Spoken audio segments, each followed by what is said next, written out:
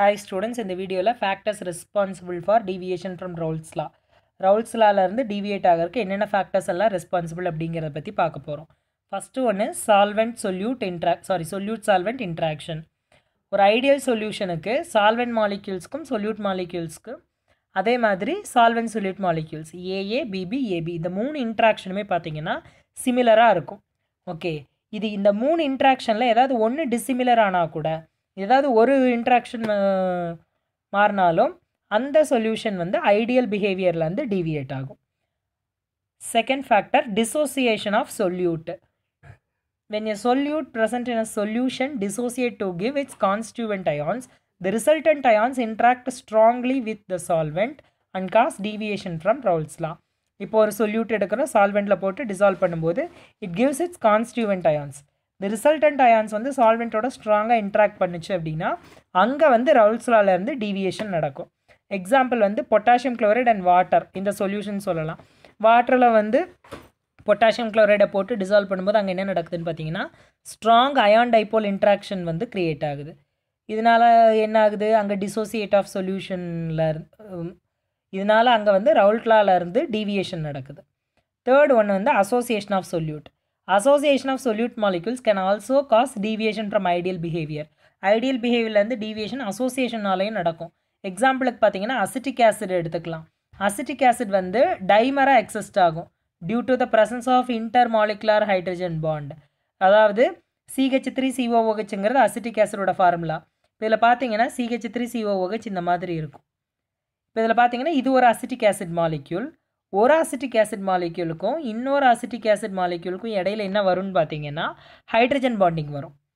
அதாவது ஒரு அசிட்டிக் ஆசிடில் உள்ள ஹைட்ரஜனுக்கும் அந்த டபுள் பாண்டட் ஆக்சனுக்கும் இன்னொரு அசிட்டிக் ஆசிடில் உள்ள hydrogen and double bonded action ரெண்டுத்துக்கும் இடையில இங்கே பார்த்தீங்கன்னா இந்த டாட்டட் பிங்க் கலர் லைன்ஸ் தான் என்னென்னு சொல்கிறோம், ஹைட்ரஜன் பாண்டிங்னு சொல்லும்.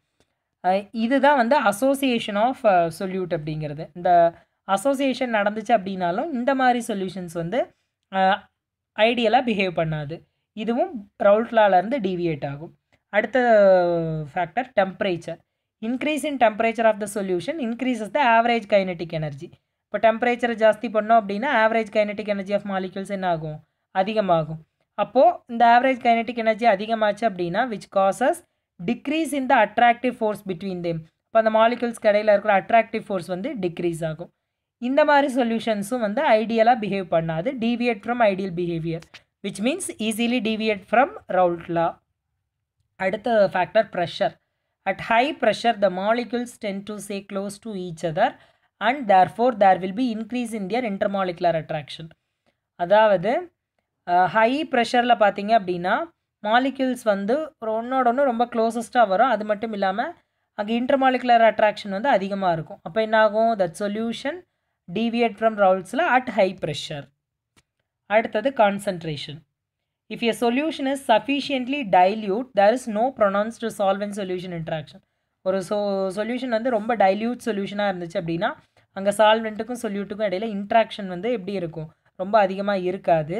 அப்போ number of solute molecules are very low compared to the solvent. இப்போ நம்பர் ஆஃப் சொல்யூட் வந்து சால்வெண்ட்டை விட லோவாக இருக்கும்.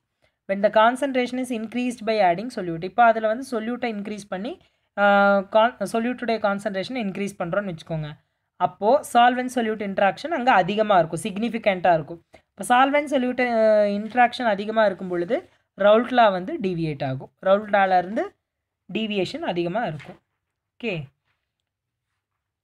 ஓகே ஸ்டூடெண்ட்ஸ், இதுதான் இந்த 6 ஃபேக்டர்ஸ் தான் முக்கியமான ஃபேக்டர்ஸ் Raoult lawல இருந்து டீவியேஷன் வந்து ஒரு சொல்யூஷனில் நடக்கிறதுக்கு. தேங்க்யூ.